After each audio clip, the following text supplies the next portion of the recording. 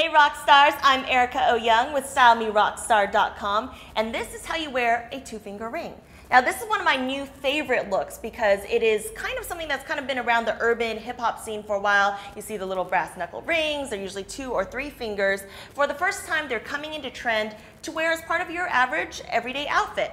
One thing though that you have to keep in mind is it is a little bit funkier. So if you're going to rock a two-finger ring, you need to rock an outfit with a little bit more edge, such as the one we have here. It's got a little bit more of a grunge, urban, hipster look because we've got a studded belt, we've got faded camo pants on her, we've got a hoodie, always just a little bit urban. So this is one of my new favorites. This is a two-finger ring actually.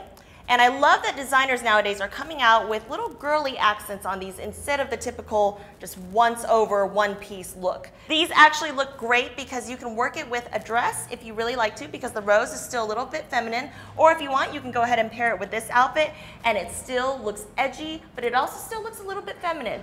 I'm Erica Young with StyleMeRockstar.com, and we're here to help you get your rock star on.